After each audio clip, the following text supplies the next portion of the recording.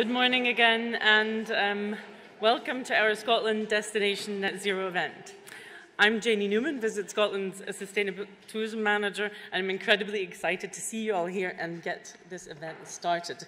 We will start on a range of housekeeping issues, but first of all, thank you for being very patient with them as we got you through the registration process. The safety and security of everyone here today is of the utmost importance to us. And we want you to feel comfortable, safe and relaxed about coming along today. So you'll notice a few measures in place to do just that. And thank you to our events team in the venue for all the things they've done. A few things to point out. We'd really appreciate if you could wear your face covering when you're queuing, moving around, getting teas and coffees. Obviously, if you're at the tables, you can remove the face covering if you feel comfortable to do so. Something we're all used to these days, but please wash your hands regularly, and it's important to keep a safe distance from other people. Also to note, we're recording this event, but the focus will be very much on stage, and we'll share the recording on our website afterwards. The fire alarms and evacuation, there are no scheduled fire alarms to take place today, so if you hear anything, the fire warning will be a siren sound, and in the event of the fire alarm, there's a fire exit just behind this door or down the way you came. The escalators and the lifts won't be working in the event of that, so please do take the stairs, and the assembly point is just across the road in front of the NCP car park. Facilities, the ladies, gents and accessible toilets are on floor 2, 3 and 5. So you just have to head up here. So you can take the escalator up. And then just in case you're like me looking for the escalator down, there isn't one. You have to take the steps down or take the lift back down. Wi-Fi, you'll see the Wi-Fi noticed on the wall, so it's not guest, but SCAZ_Wi-Fi, and it's not password protected, so you can log on to that. So please do get social, as we said, and do add to social media using the hashtags on the screen, Destination Net Zero, COP26, and climate action. It'd be great if you can share any comments, experiences, images. If we can ask you not to share or mention the location or identify the location, any photographs, it's just to be extra careful about attracting any attention and getting any protesters to the site. Okay, so let's get on to what we're all here for. Would you please welcome our chairman, John Thursday, to the stage to open our event.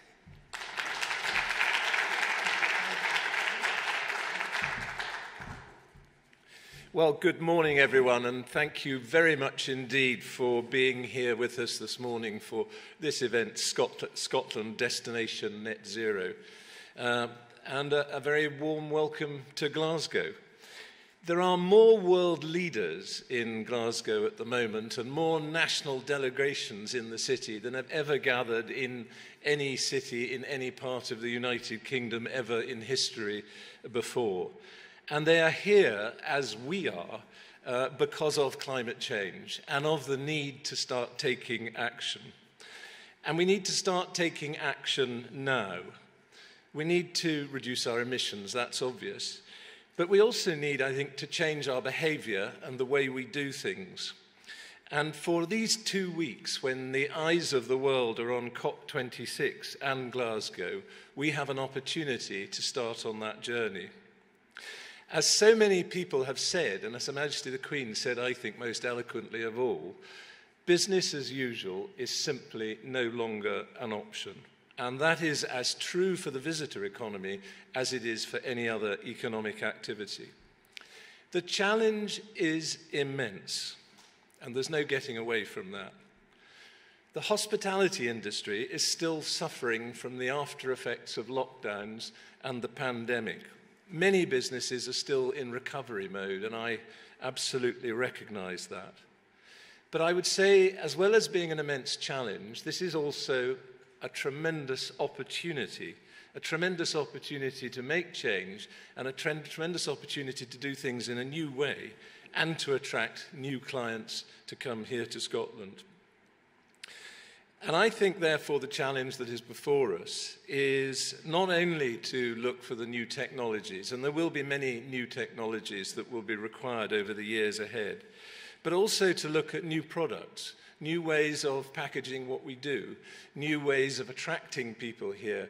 It's what I've called greening the product. And it's not necessarily about huge changes to the product, but it's about behavioral changes to the way in which we go about enjoying those products and ways in which people who come here enjoy Scotland. So yes, lots of challenges, but also lots of opportunities. I don't underestimate that challenge and the scale of it, but the hardest step to take in any endeavour is always the first step. And I'm delighted to say that at Visit Scotland we took that first step a couple of years ago, and the journey has now begun. And I hope with today's event we'll be able to invite many in the industry to join us on that journey on the way forward. The COVID-19 impact has also made people pause and think about the future of the environment, their impact on it, and how we use it. Today, Visit Scotland is stepping up to its commitment. Along with the United Nations World Tourism Organization and other industry leaders, we have helped to draft the Glasgow Declaration on Climate Action in Tourism, which is being launched today. In fact, right now, actually, across at the SEC in the Blue Zone as part of the COP26 activity. The Glasgow Declaration is an urgent and global call for commitment to a decade of climate action in tourism, and we encourage national and international partners and businesses to sign up to it. We are signatories to the declaration and are already working towards meeting the government's ambitious target of reducing emissions by 75% by 2030 and reaching net zero by 2045. Our visitors also have a part to play, and we aim to inspire, to guide, and to inform current and future visitors to enjoy memorable and meaningful experiences and value Scotland's environment and communities, enjoying them responsibly. And that's what's at the heart of our responsible tourism campaigns, the two structures of sustainability in the environment and sustainability of communities. This, we hope, will alleviate pressure on the honeypot areas and ensure the economic benefits of tourism are evenly spread across the country throughout the year. And my personal plea is slow tourism. I think we should think about travel, stay, enjoy, rather than rush, stay, rush. I think staying put and enjoying where you are will be an important part of the change that takes place. Projects such as Scotland's UNESCO Trail and Destination Net Zero have sustainability at their heart, providing a platform on which tourism businesses can align and showcase their sustainable credentials. We're providing visitors with inspiration and advice to help them make travel choices that are more environmentally friendly and to educate them how to behave responsibly when enjoying Scotland's world-famous offering. We're sharing ideas and inspiration on our website, via social media, and through our marketing that highlight the best of Scotland's green offering.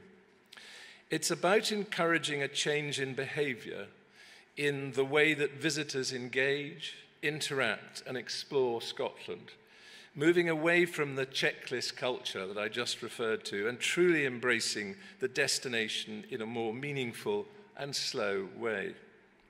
It's also about thinking differently about how we promote and deliver our product offering and combining this into one united front where we recognise that we're all on this journey together. By making sustainable travel choices, we can help protect our landscapes while at the same time boosting local economies and delivering the diversity of the areas we visit.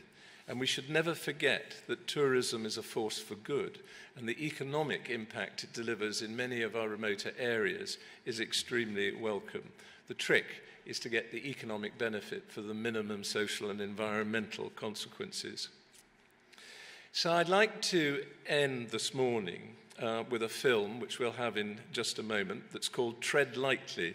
And it's part of our new environmental strand to our global marketing campaign, Scotland is Calling. And it was shown in some of Scotland's key markets like the UK, Europe, USA. It aligns very much with our responsible tourism campaign launched earlier this year. And it's aimed at encouraging visitors to respect communities and the environment when exploring Scotland. Simply put, being a responsible traveller is about maximising the positive impact on the places you visit, both environmentally, socially, and economically. It's about treading lightly, but it's about enjoying wisely as well. So, as I close, I invite the industry to join us on this journey. I believe the industry is capable of tremendous innovation, ability to adapt, and a great ability to overcome the challenge, which is why, for me, the opportunity is far greater than the challenge. So let's end with a film, please. Being here makes all the steps taken worth it, and the next steps even more important. I choose my path without impacting on our earth. The beat of a drum, the pulse of a club, the warmth of a fire, the taste of the sea. In a place you feel like you've escaped to, that still feels like home. A home protected for future generations, ready to explore. Scotland doesn't do things by small measures, unless it's whiskey. So we've charged our glasses, and our cars, and our bikes.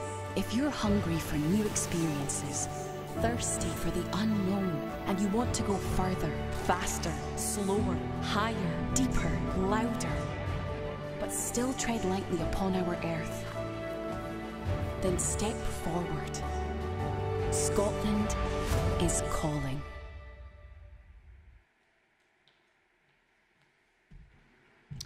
Thank you, John. And well, I hope that set the scene and for why we're here today and provided some inspiration for taking action. So let's find out a bit more about Destination Net Zero and the programme that will be launched soon. To please welcome our Director of Industry and Destination Development, Rob Dixon, to the stage.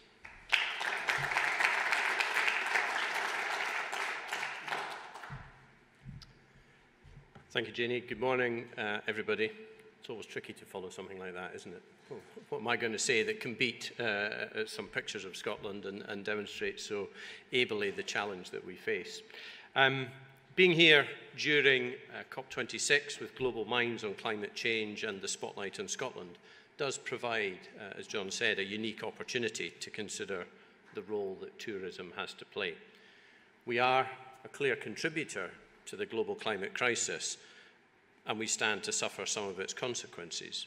But we have a part to play, a significant part to play in addressing the challenges we face.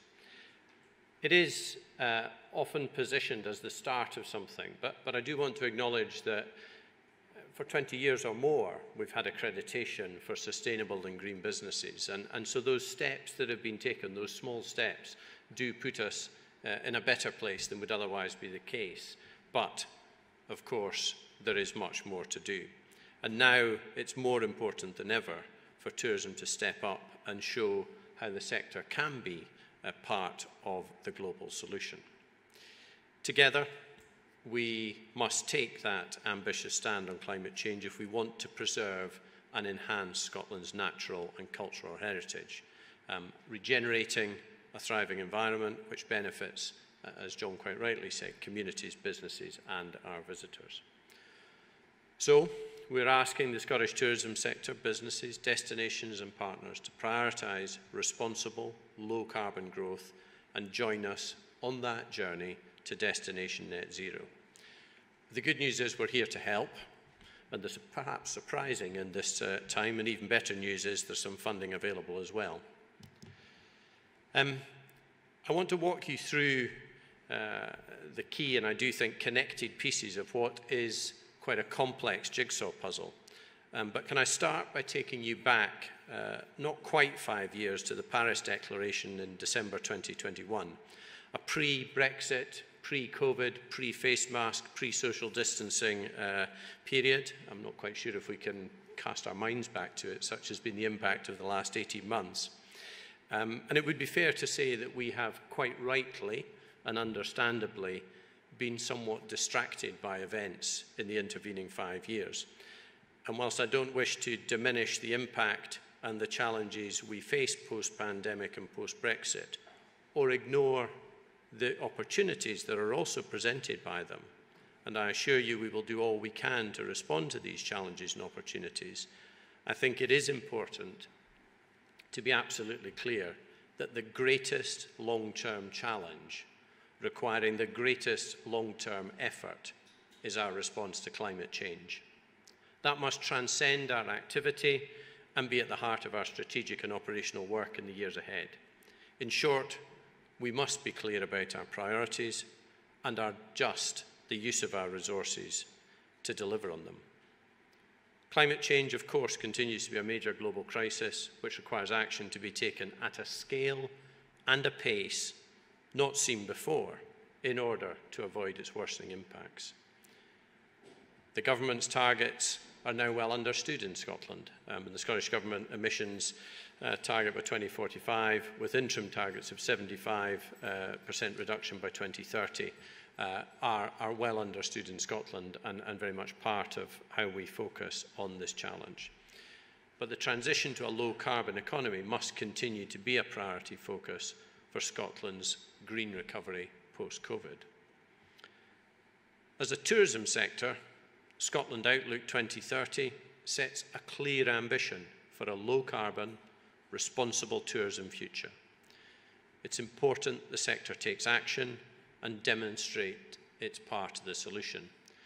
As somebody who joined Visit Scotland only 2.5 months ago and inevitably had a look at Outlook 2030 as part of trying to understand what the wider picture for tourism was, the currency of Outlook 2030, launched in the weeks preceding the outbreak of the pandemic, I think is still entirely right, entirely valid, and something that we should hold true to because of the work that was done in establishing it and developing a strategy which I think is as strong as any in Scotland.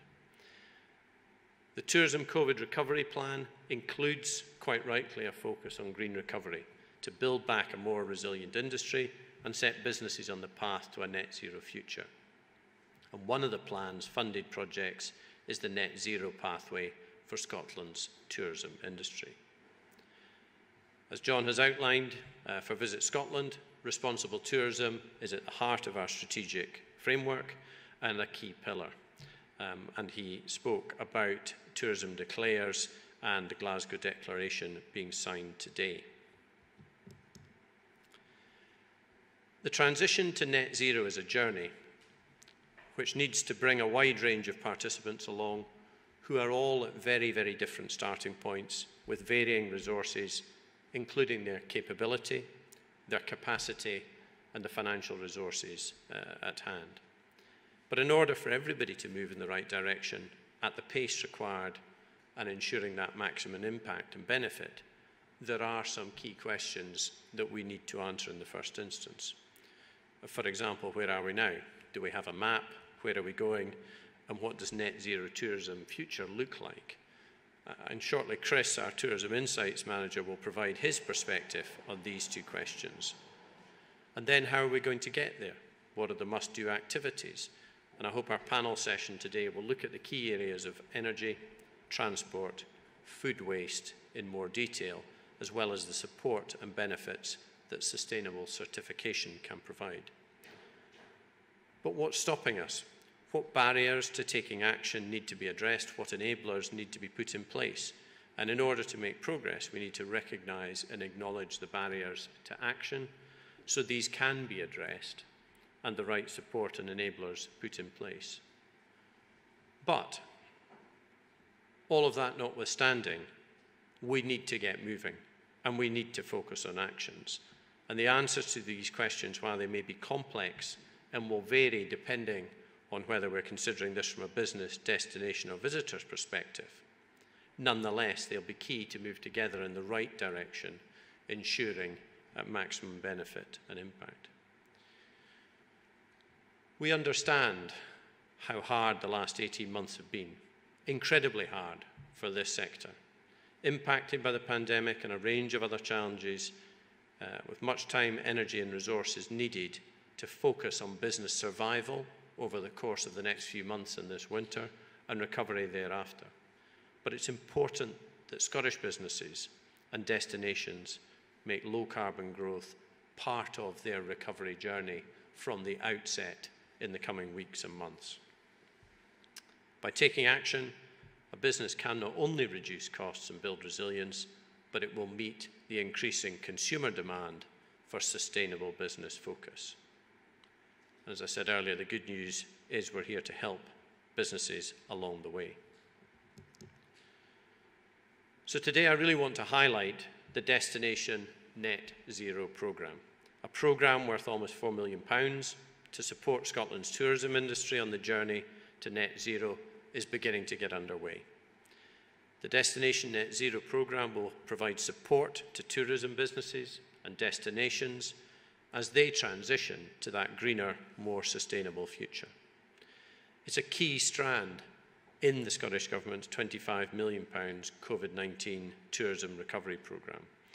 And the programme is being delivered on behalf of the Scottish Tourism Emergency Response Group by Scottish Enterprise, Visit Scotland, by Highlands and Islands Enterprise, and South of Scotland Enterprise with other partners. And I want to pay tribute to those organisations and the time and effort that they've put into bringing this programme together and the way that they've managed to get it to land in a space at this particular time, which I think will genuinely mean that it aids our recovery as well as our travel to that net zero destination. The objectives are very clear. You can see them on this slide. We're trying to develop robust evidence in order to have a more solid baseline. We certainly want to provide support to businesses, but we need to engage with businesses and destinations at pace, and the purpose of the programme and the timescale for the programme is deliberately designed to try and build momentum and the pace that we think is necessary. We certainly want to work in partnership, and I think the way the programme has been put together by a number of agencies demonstrates a great deal of appetite for that. But fundamentally, we need more businesses to be playing their part and doing what they can to deliver on these objectives. Some highlights, I think, worth mentioning. In terms of research, a key piece of activity is the industry research to identify current attitudes and behaviour towards a net zero economy, as well as opportunities to successfully encourage action and measurement of progress over the coming years. That research is currently ongoing with over 300 businesses. Some of you may already have contributed to that work, and we expect the full results early in December, and we look forward to sharing those with you. Awareness and engagement is critical, and our online net zero portal at VisitScotland.org launched last week with key advice to get you started, and with further advice and information to be added, we think is critical in raising awareness and allowing simple engagement. Of course, advice and support will also be provided by our own engagement team and the teams within our partners, and that will leverage, we hope, existing support. And we're developing a programme of support, including webinars with partners and best practice case studies, in order that we make access to the information as straightforward as is possible. Turning to supporting places, Recharge in Nature is a nature-based tourism recovery project led by Nature Scot, which seeks to encourage more people to engage with nature and learn about the impact of climate change, whilst, as the film showed, recharging their electric vehicle or cycling using an e-bike. The Destination Net Zero Climate Action Pilot project to support Scottish destinations develop their climate action plans will seek expressions of interest shortly, and we look forward to launching that and the interest from that to follow. We have been supporting businesses. The rebuild of the Fair Isle Bird Observatory received almost £200,000 of net zero funding in order to create a new sustainable and energy efficient building on the island. The transformation of Nevis Range A project including plans to create a new hotel and bunkhouse at the Loch Arbour Mountain Resort has received £500,000 of funding. And Hospitality Net Zero sees us working in partnership with Zero Waste Scotland and Scottish Enterprise, aimed at businesses within Glasgow City region to work with Zero Waste Scotland and Scottish Enterprise to encourage SME hospitality businesses to focus on food waste reduction, providing consultation and support to achieve this.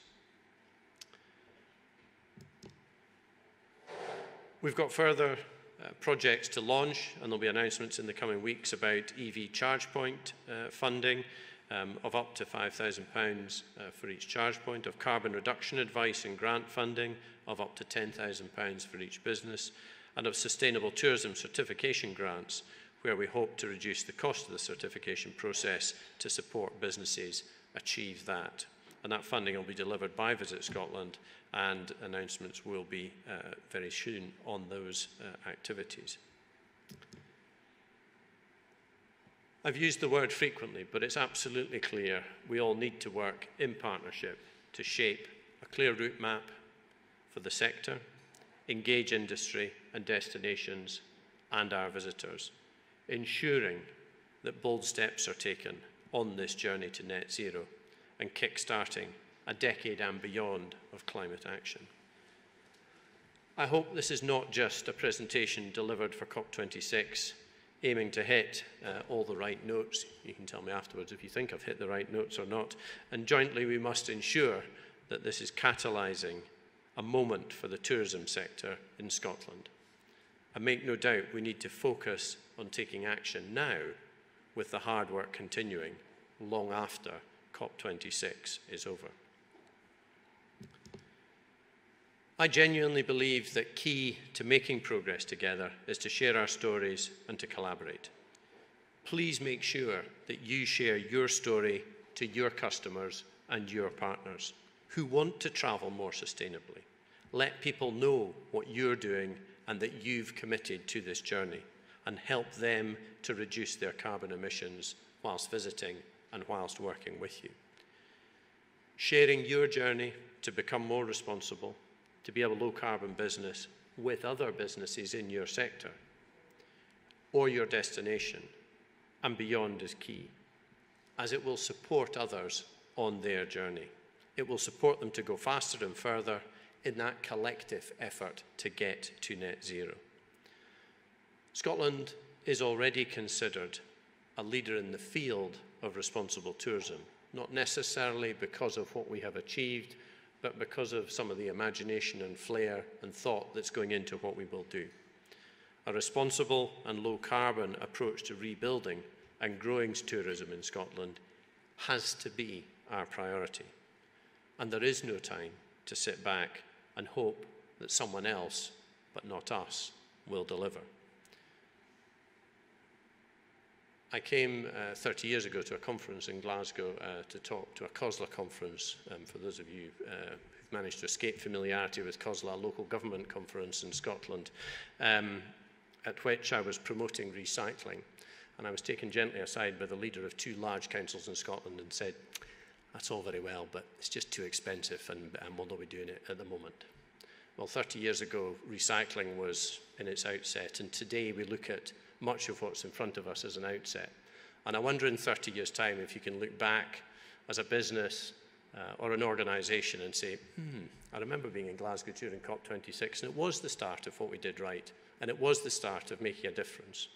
So I hope that what we start to do at this time with COP26 here in Scotland, and specifically here in Glasgow, does inspire future generations to say that Scottish tourism led the way and made a difference. I believe we can. I hope we will. And thank you, and I hope you find today's session interesting, but above all, motivating.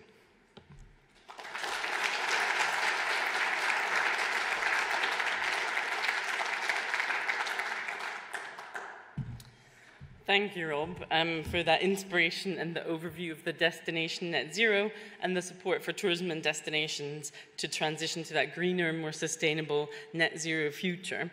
And as Rob said, more details will be announced soon. So next we want to take a closer look at those first steps on that journey of where we are now and where are we going. So please welcome our Senior Tourism Insights Manager, Chris Greenwood.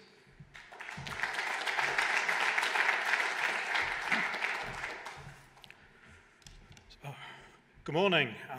It's an absolute pleasure and honour to be here with you today and in person, which I think is a recognition of the direction that we're all travelling in terms of the recovery of tourism within Scotland. My name is Chris Greenwood. I'm the Senior Tourism Insight Manager at VisitScotland with responsibility to understand everything from trends, the environment, the economy, and everything in between. And I want to take just a short moment to review some of the recent consumer research that we've been undertaken on some of the attitudes towards sustainable travel and also what it means for Scottish tourism.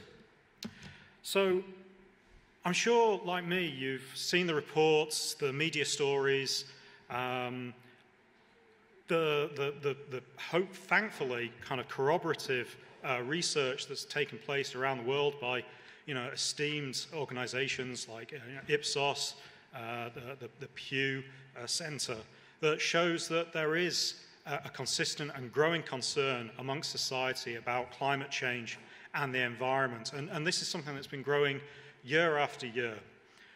But we've also had the pandemic, and that's been an opportunity for people to reprioritise their views on many things.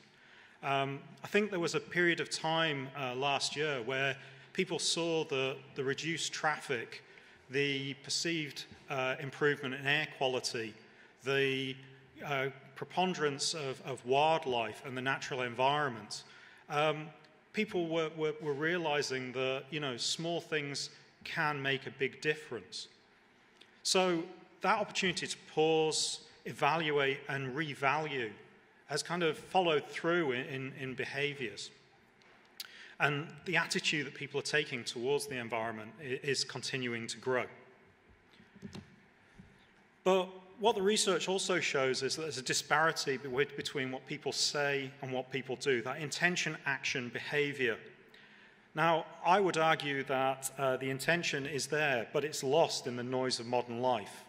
If people are asked, what do you think about the environment? Do you care about the environment? Naturally, the majority will say yes. But when you ask somebody about what do you think, what are your priorities for tourism, it comes down to many other things, including value, products, accessibility, all these kinds of things. So this has led to a disparity in terms of people seeking and looking for advice and putting the onus back onto the industry for them to provide the products and guidance that's going to take people through to make the right choice and align their values with those of what the industry is presenting to them. So it's all about that corporate consumer brand of ethics and matching up the right customer with the right product. When we look at sustainable tourism and responsible tourism, and as we've heard, indeed, it is a central tenet of the National Tourism Strategy, which was launched only last year. But what we can see is that the projected growth in international global travel is exponential. And up until 2030, we're going to see expanding growth, particularly in new and emerging markets. But that projected growth thankfully appears to be on the back of a shifting attitude amongst consumers, and that move from the traditional transactional attitudes of buying those elements of travel, accommodation, activity, attraction, through to more transformational ones and understanding that people's behaviour actually has an impact. When you go to a destination and engage with a community, you're going to have an impact. So if you leave your rubbish there, it's going to be left with that community. If you go there and are antisocial in some way, that's going to have an impact on that community. And therefore, people's behaviours are now being reflected in that. And we talk about transformational travel. But what we do find, though, is that recent research that we've had on domestic tourism has found that attitudes towards climate and sustainability tend to match those wider global opinions. And these are our domestic visitors, so visitors resident in Scotland, rest of the UK coming to Scotland. But again, that say-do dichotomy remains. Now, as I said, I believe that when you're asked, do you care about the environment? People will say yes. But then when you ask, what is it that prioritizes your travel? It goes back to, it's about value for money. It's about proximity and availability of attractions and activities.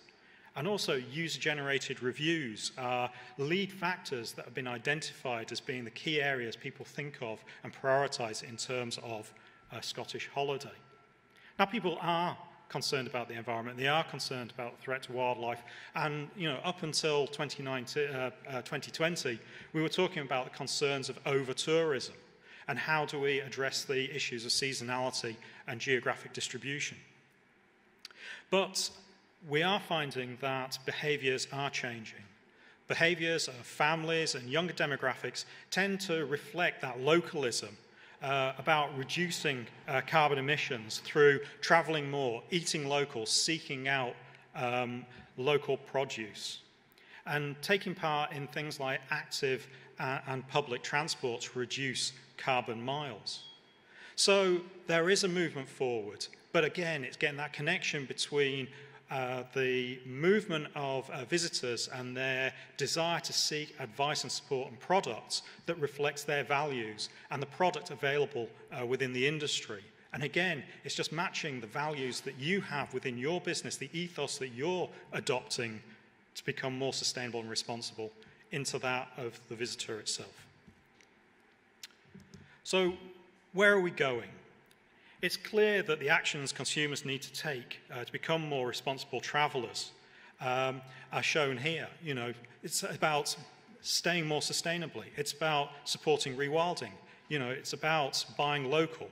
And this is reflected in the marketing and activity that Visit Scotland is undertaking, along with broadly with the tourism industry, in terms of slow travel, shopping local, and conscientious behaviours and being aware of the implications that a visitor has in a destination.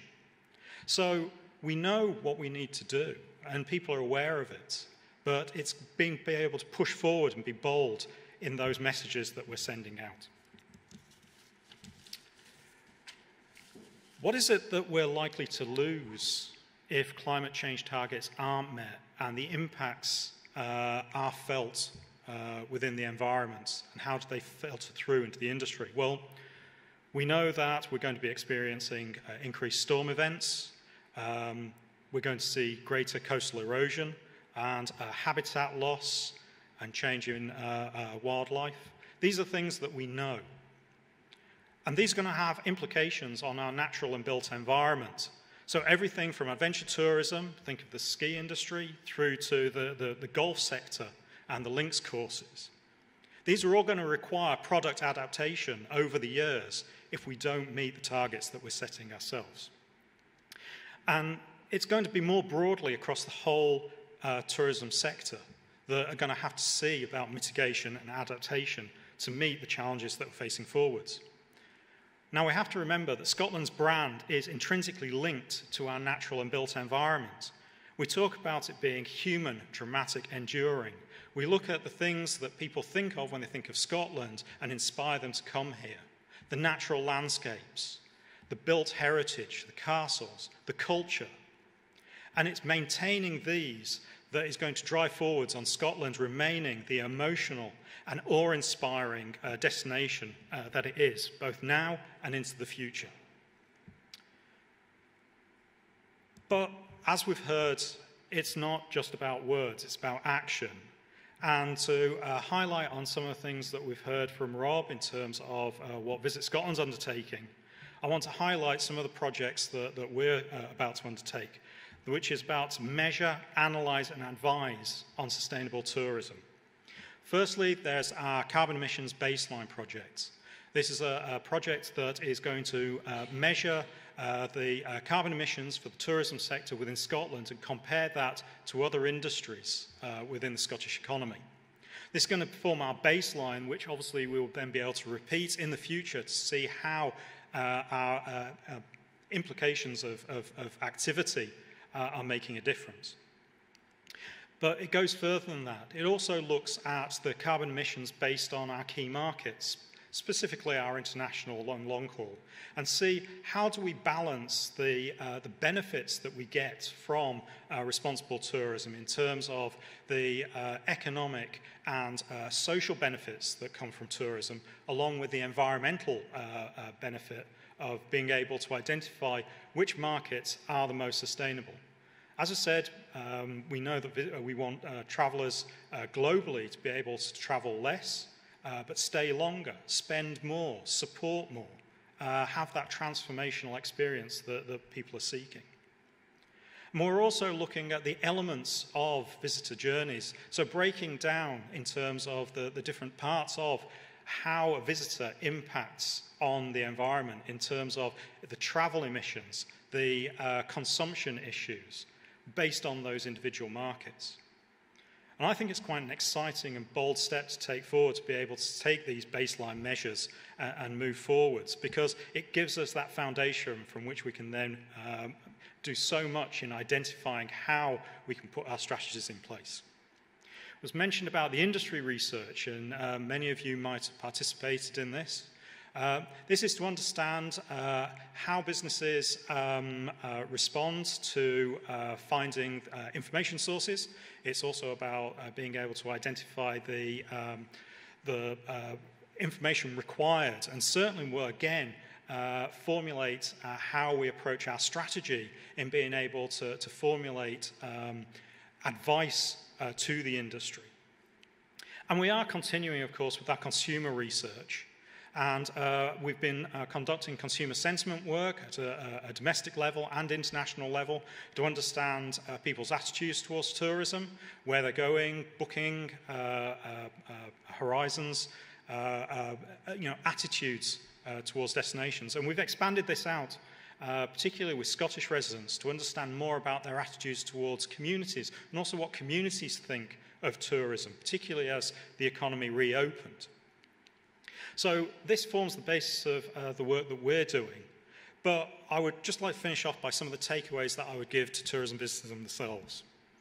Based on the research that we've seen in terms of consumer behaviour and the industry research that we've conducted, firstly, I would say promote your ideals. Next year is the year of Scotland stories. And whilst we can look towards the myths and legends, which of course are going to form the basis of this, and the new stories and the people that are related to those, it's also an opportunity for businesses to showcase what their values are. So in those sections of your website, which is about us, why don't you be bold and say what you feel about the environment, your local community? Because that's going to align with the type of visitor that wants to come and stay with you. I'd also say the buy and support local is going to be central to that, and certainly Visit Scotland has provided toolkits and support in this area. There's also that providing advice and guidance. Visitors want to do the right thing. We know that they care. And just because they then go on to say that their priority is perhaps value for money and the experience, that doesn't mean that you can't provide advice to them on how they could potentially do things like volunteering, rewilding, litter picking, things like that, which will add an extra dimension to somebody's trip. But also, it finishes off with that showcase the value for money, because people perceive that the sustainable solution is a more expensive solution. Of course, we know that's not the case. But it's not about the value. It's about the value for money and the values that you express. So I'd leave you with those as my actions and takeaways, and say thank you very much for your time, and I'll hand back to Janie.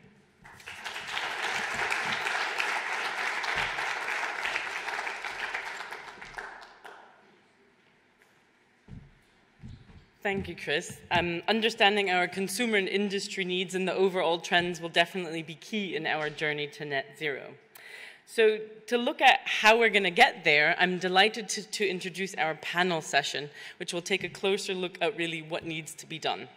Please welcome my colleague Caroline Warburton, our Regional Leadership Director, who's our host for this session. And can I please ask those on the panel to join Caroline on the stage?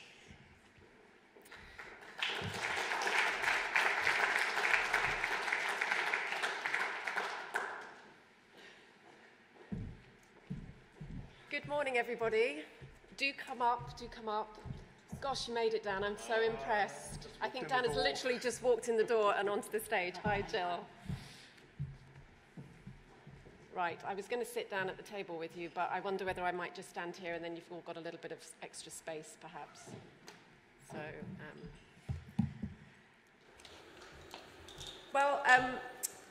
welcome to the panel session. So my name's Caroline Warburton and I'm one of the Regional Leadership Directors at Visit Scotland, and I've been asked to moderate the session. And really this part of the event is really to just kind of drill down on, we've heard a lot about the big picture side of things, we've heard about strategy, but what does that actually mean? And if we're going to be speaking to businesses, and there are businesses here or organisations that work with businesses, how are we going to present this massive task to businesses who quite rightly have had serious priorities around the pandemic and rebuilding after there. So I'm hoping that we can get some insight from our experts here. In terms of who we've got, you can hopefully see on the screen behind me, but I think as Jamie and John and Rob all said, the focus of the discussion is on 4 key themes. So we're going to be looking at energy, we're going to be looking at transport, we're going to be looking at food waste, and then certification. So we're going to drill down into those 4 areas. As you've heard already today, we know that the Scottish Government has got this ambitious target to get to net zero by 2045. And for some, they might be thinking, well, that's a long way away. We don't need to worry too much about that. There'll be lots of other stuff that'll be happening, and then I can ride on the back of that. And I think, as Rob has articulated very clearly, that's not an option for us. We know the Scottish Government has a target for 2030 of 75% net zero. So really this decade is that decade when we need to demonstrate real difference from the tourism side of things.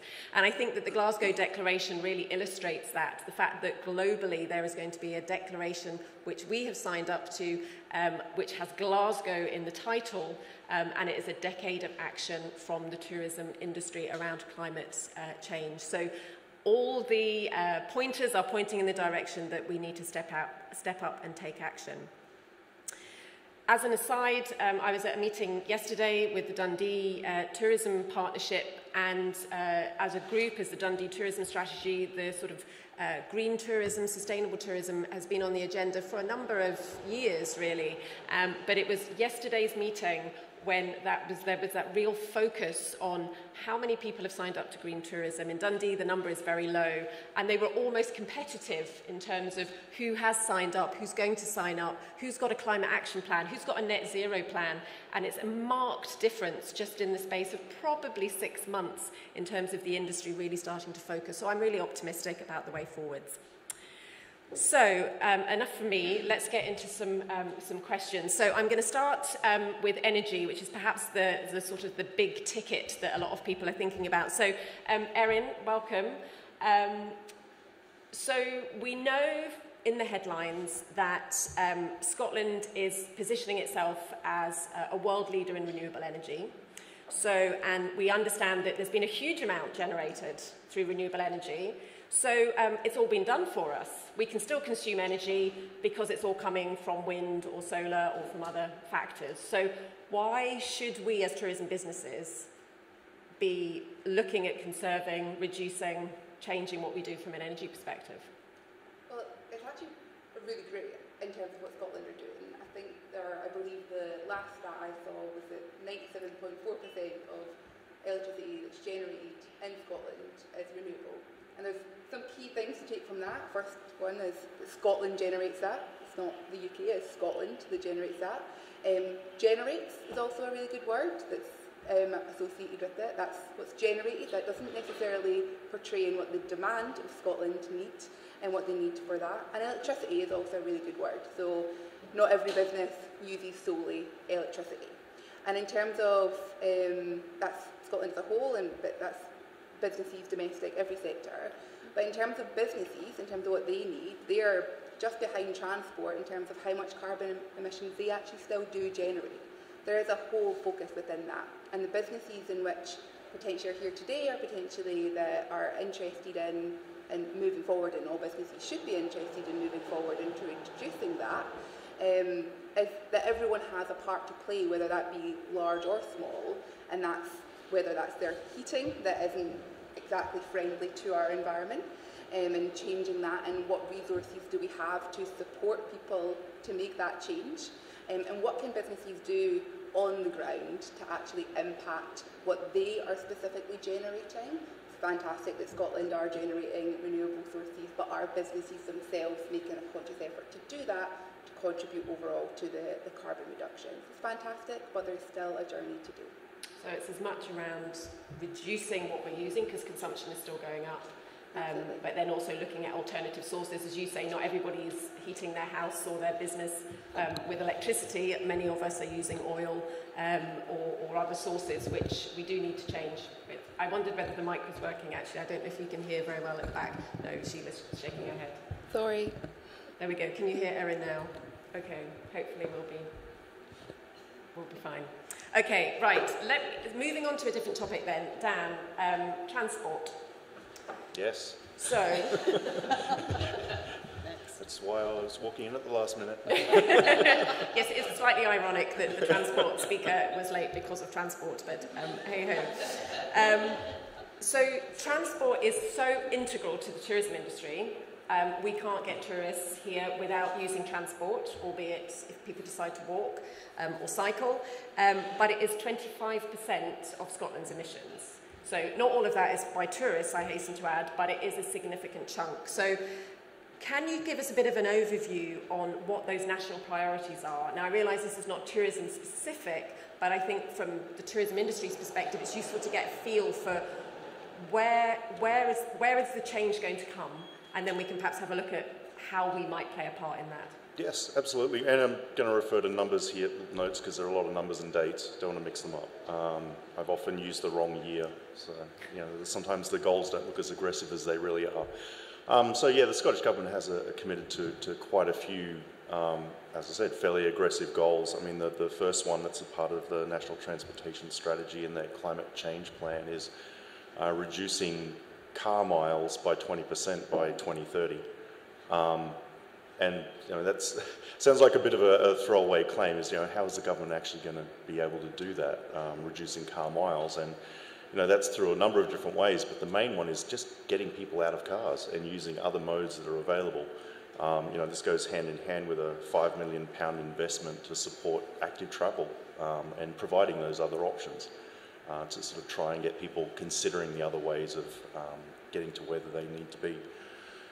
So I guess the other big one is the phase out the need for new petrol and diesel cars by 2030, and that's really not that far away. So effectively the goal there is to make sure that your purchasing options for new cars are just not going to be petrol and diesel, and you won't have the need to do that. So we'll have to keep an eye out for the mechanisms to achieve that, and currently there are supply chain challenges, even if you do want the electric vehicles. So there's a few hurdles to get through. But the one that's maybe a little bit more relevant and closer to tourism and travel is phasing out the need for new light commercial petrol and diesel vehicles by 2025, which is far more immediate. And I think when this was drafted, we weren't quite aware of the sort of impact on supply chains of us all shopping online, and all of a sudden having all these last mile deliveries. So it makes that goal in particular far more significant. And I know there's sort of a lot of research into the whole supply chain about how we enable that again in the next few years. We really don't have long. The other one that's probably one of the largest sort of initiatives by the government is working on focusing on heavy duty vehicles, because they also are one of the major contributors. That includes everything from the buses to the logistics, and freight is probably the biggest sector. It's probably worth being aware that those groups are actively working on how they're converting those vehicles and making them net zero. And I know if it's not public just yet, it will be in the next couple of weeks. The Scottish Wholesalers Association, for example, is developing a roadmap to decarbonisation. So it may not be visible to you on a day-to-day basis, but all of these fleets are working on their plans and strategies to get to net zero, aligning with these sort of government goals. So it is kind of a group effort. Everyone's involved, and there are many ways all of us can play a role in that. The other one, another ones that are very relevant to travel and tourism is the decarbonising scheduled flights by 2040. I think that one's huge.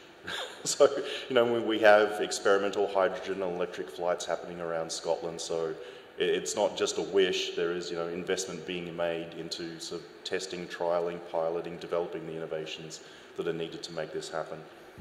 And the other one is, you would have seen public transport. There's been some fairly big investments in collaboration with people like First Bus and Alexander Dennis to start, deploying large fleets of electric buses here in Scotland as well, but actually here in Glasgow. So, lots of those on the streets, and I'm sure they're around if you look out for them. Yeah, so that's just some of the sort of different ways that this is happening. The goals are aggressive, and it's a collaborative effort. Yeah, those are short timescales, really short timescales. Yeah. And I think there's often we look at it from a public transport perspective, but I think those supply chain issues are going to be massive. Yeah, I think they've just amplified the goal, but doesn't make it insurmountable. Yeah. We'll get it done. Great. Thanks very much, Dan. Moving to food waste, so looking to Jill from Zero Waste Scotland. Thanks very much for joining us. We throw away a lot of things. And food is one part of that. So we've heard a lot about plastics and lots of other things. So why, from a tourism perspective, why is it important that we focus on food waste? What is it that's significant about food waste and climate change? So thanks very much for the invitation. Zero Waste Scotland is funded by... Is that mic working? I can project. Sorry. No, not at all. Can you hear me now? On mute, as we've all been talking about for the last 18 months. So thank you very much. It's great to see people in carbon form again. And Zero Waste Scotland, as I was saying, is funded by Scottish Government. Sorry, this is uncomfortable. And we exist to create a society in Scotland where there is zero waste. And that's not just for the sake of the environment. Actually, having a zero waste economy means that no resources are wasted. So that's good for civic society, it's good for the environment, and it's good financially. So we talk about the circular economy as a means to achieving zero waste. So the linear economy, the old economy, is you take, you use, you dispose. The circular economy is much more about considering the carbon impact of every resource that you use. So can you use something that's not a finite material? Can you use an alternative material? Can you create services or design products in a way that they can be reused and repurposed? And at the very sort of least bad option is, can you make it as recyclable as possible? So it's keeping everything in economic use as long as possible. And one of the things that we've been working on recently is the deposit return scheme, which will impact the hospitality sector by raising the DRS deposit return scheme, because for every kilogram of waste, food waste that's generated, that's equivalent to 25,000 plastic bottles going to landfill from a carbon perspective. So we've got a campaign on just now with Rankin the photographer, which shows food waste in the shape of plastic bottles, but for every kilogram of food waste, that's 25,000 tonnes of 25,000 plastic bottles going to landfill. So in terms of the environment, it has a massive impact. There's unavoidable food waste, of course there is, there's peelings, things like that. But putting those to one side, businesses everybody wants to do the right thing. We run a food waste reduction service at Zero Waste Scotland. Currently run the energy efficiency service. Businesses want to do the right thing for the planet, but also because it saves money. We've worked with over 300 businesses over the past few years with the Food Waste Reduction Campaign. And in addition to saving tens of thousands of tonnes of carbon, businesses have saved over £8 million. So the way that we help businesses is helping with behaviour change. In order to change your behaviours, it's helping businesses target the areas where most food waste is generated, measure the impact of that food waste that's generated, and then create an action plan to help change that behaviour. So there's a toolkit that will be launched on the Zero Waste Scotland website by the end of November, which will help companies go on and self-serve the Target Measure Act areas of intervention. But we've also been working, as was mentioned earlier, with VisitScotland and Scottish Enterprise around the Hospitality Zero service, which will be launching again, hopefully, in January. And we're open to companies coming to us and finding out more about that. And the Plate Up for Glasgow initiative that's happening in Glasgow at the moment, the clue's in the title, around COP26, where a number of leading organisations, tourism organisations in Glasgow are featuring at least one item on their menu which has minimal food waste associated with it. So, the call to action is very clear. You can save money, you can help save the environment, and also, increasingly you see tourists, employees are all considering the environment as part of their decision making about which companies they want to work for, which institutions they want to frequent. So the time is actually now, it's very real, there's lots of support out there, and in terms of your businesses, it can save you money and can also make you more attractive to visitors and consumers. So why not? Thanks, Jill. Thank you.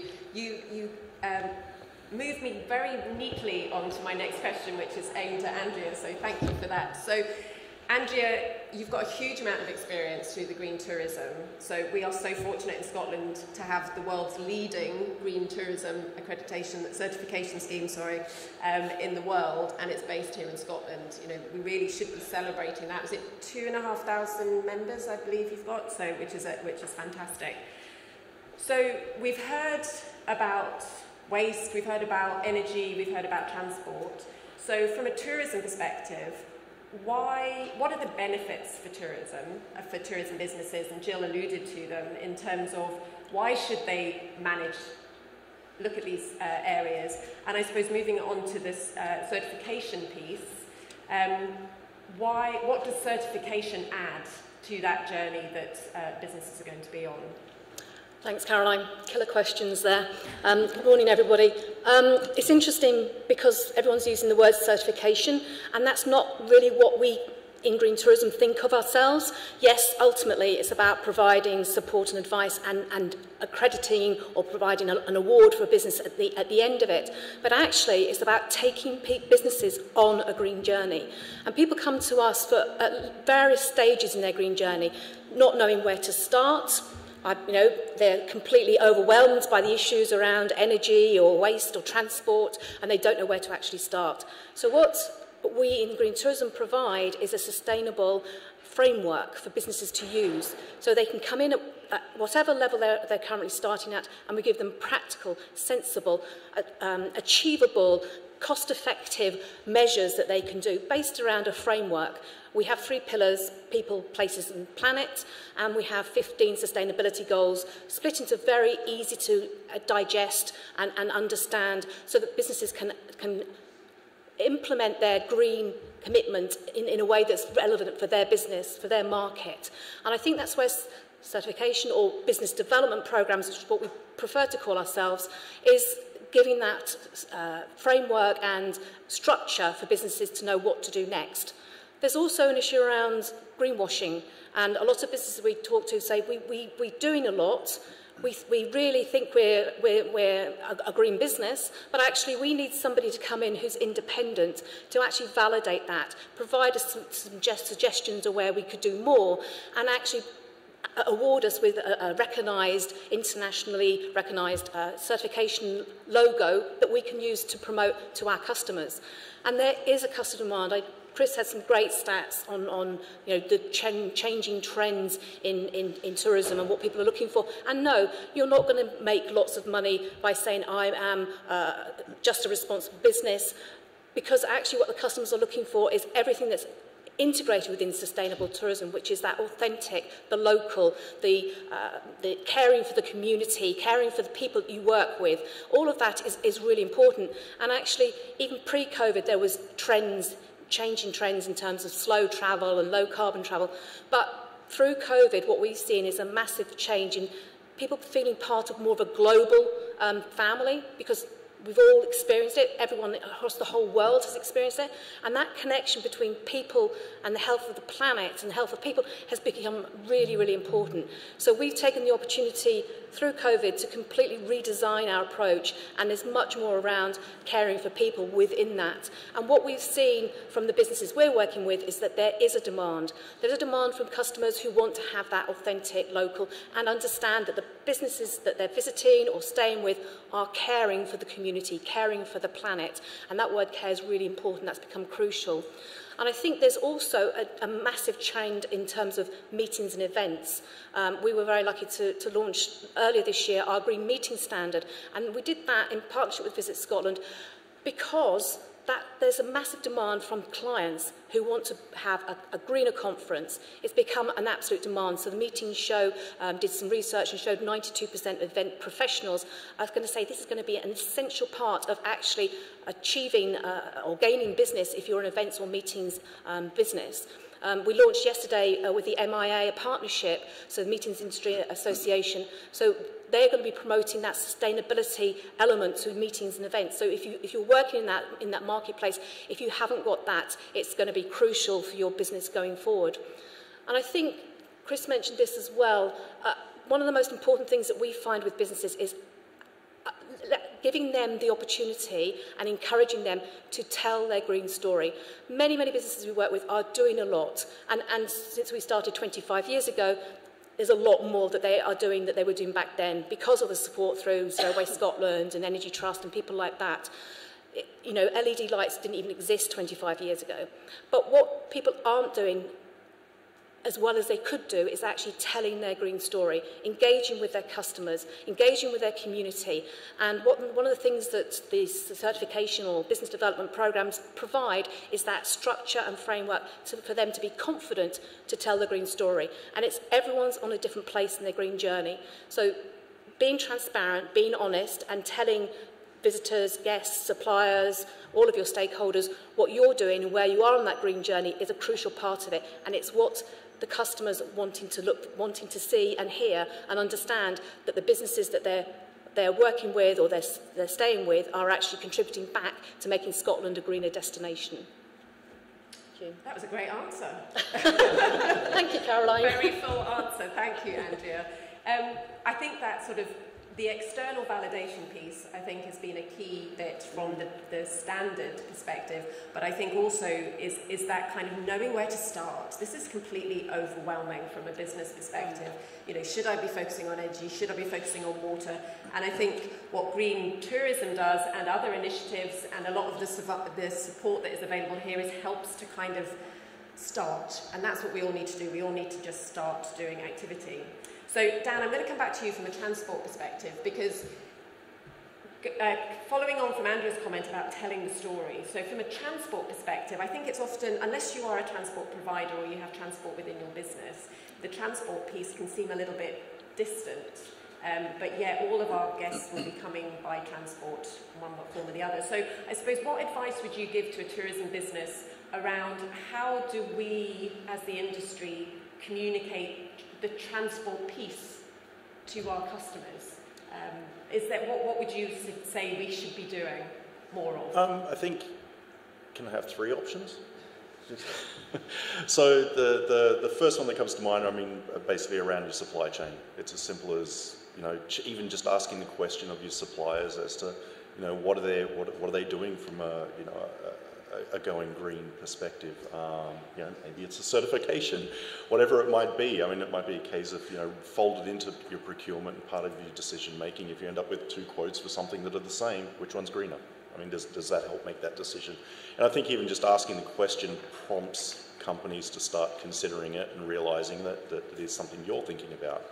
I think that can be fairly impactful. As far as sort of the travellers that are coming to Scotland, I was recently in Hamburg, used I think 2 or 3 different apps to move around the city, usually a taxi or car share of some kind, and every single one of them provided me an electric option. So it wasn't just order the taxi, it's like, do you want a diesel taxi or do you want an electric one? So just little things like that, providing those options and making them available to people that are visiting or using your services has a significant impact. And I think most people are going to be happy to choose the more environmentally friendly one. So I mean, it's often not big things you need to do. It can be really small steps that sort of make those options more visible and available to the people coming to Scotland. The third one is, another hat I wear is leading the Sustainable Mobility Cluster Builder in Scotland. We kind of lead innovative SMEs and start building a community around solving some of these transportation challenges, particularly as it relates to the climate goals here in Scotland. And I guess it's kind of a request, actually. It's like, if you get an opportunity to become a part of a pilot or a demo program, something that looks a little bit experimental, please embrace it. It benefits you. It might take some resources and a little bit more commitment, but it means that you get to experience what's coming down the pipeline. And it maybe when it comes to the point where you make a decision to sort of leap into environmentally friendly, you're just better armed, you end up with better knowledge because of that experience. So keep an open mind if those opportunities come your way. And if you want to actively get involved, reach out. Great. Thank you, Dan. Right, my last question, I'm conscious of time, so I'm going to go back to Erin. So just from an energy perspective, in terms of there is support out there for businesses, where should they start? Is there something that they should focus on, small steps, big steps? Some of the investment is enormous that's going to be needed to move people away from carbon-heavy heating or energy use. What would be your advice to them? Well, I hope you can hear me now, because it's probably the more important part that you want to hear me say. Well, I am from the Energy Efficiency Business Support Service. A long name, I know. But what we do, and it's a really, really great starting point for Scottish SMEs, is we will support you in identifying the measures that we think you should implement in your site to be more energy efficient. Now, a lot of the barriers, and we spoke a little bit about the barriers today in terms of what businesses generally have, and a lot of the time it's time, a lot of the time it's finance, and a lot of the time it's knowledge, and we hopefully are able to overcome a lot of those barriers with the support we give, and the fact that hopefully it won't take much of your time to have a conversation with us and have that first step about what it is you use and what alternatives are there that are better for your bottom line. Ultimately, that's a massive thing. There's no shy about us talking about a global pandemic in terms of how that might have affected a tourism business and how that then feeds on to your energy usage and your carbon footprint, which are all big phrases that we like to use now. We'll provide that independent support. That is a consultant will visit your site, they'll put together a report which is free for Scottish SMEs, and it's the first step in terms of getting that information and knowing what to do with that. How do you then build a business strategy around that support, and how do you start identifying what it is that you want to do, and we'd like to hope that you then go on to implement that. And we want to be able to support you in implementing that. So we do have a couple of funding options, and I'll just briefly give you an overview of them, because the numbers, there's a few of them. We spoke a lot about numbers today. I don't want to bombard you with too many, but if you do want to implement that, and the recommendation that we give businesses, and we most certainly encourage you to do so, we do offer through Energy Savings Trust and with our programme at Zero Waste Scotland an interest-free SME loan. Now that is to implement the measures that we've provided on our report, and there's also some fantastic cashback offers, and the big one, and which is the one that we were wanting to move a lot of people in, is using renewables. So a renewable heat system, such as an air source heat pump, a ground source heat pump, or solar thermal, if you move your heating system to that and you want to implement that, 75% of that can be given as a cashback grant. It's capped at £10,000 per enterprise, but substantial. Makes the payback a lot shinier and a lot more attractive, especially when it comes to the cost benefit of these systems. And then the other one's based on things like building fabric and your lighting, things that we want to make sure the building is sound enough to be able to retain the heat in which we want you to generate. And there's a 30% cashback on that, again capped at £10,000. I hope that these supports, we are hopeful that they'll work together very collaboratively with other potential funding revenues that will be discussed in future. But that's a little overview, and it's a first step, I think, in being able for these businesses to make that transition associated with many of the other support tools that we do have available to transition into. Once businesses start discussing this with us, a lot of them then come to us and say, EVs next, what can I do? There's a route for that now. We know that food waste, what can we do? There's a route for that as well. And the green credentials, going back to what Andrea said about we don't want them to be greenwashing, and ultimately that's exactly what we're minimising. We're minimising this greenwashing. Those headline figures are that businesses alone to talk about what their savings are, not that 97.4% of Scottish renewables or electricity is renewable generated. It's their own headline figures, and I think that speaks a lot of truth more than anything else. Thank you, and that brings us nicely back to where we started. So beautifully done. Thank you very much. Right, I'm in between you and a cup of coffee, so that is the end of our panel session. We only had half an hour, and with 4 speakers, we would really only scratch the surface. We could probably have a conference on each of these 4 topics, I imagine. But hopefully it provides just a reminder as much as anything of the urgency to try and move forwards on this. There is help available, and as Rob announced, there will be more help, financial support available in all of these areas for tourism businesses, and to keep an eye on, I presume it'll be on VisitScotland.org in future weeks. So if I can just thank Erin, Andrea, Dan and Jill for their time this morning, and I will hand back to Janie.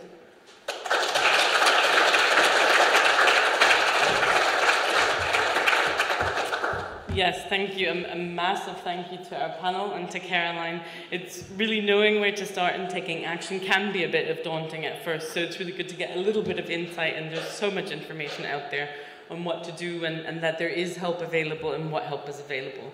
So as Caroline mentioned, there is upcoming support around in a lot of these areas, so do keep an eye out for that, but that shouldn't stop you from getting started. The advice and support is available right now, as we just heard.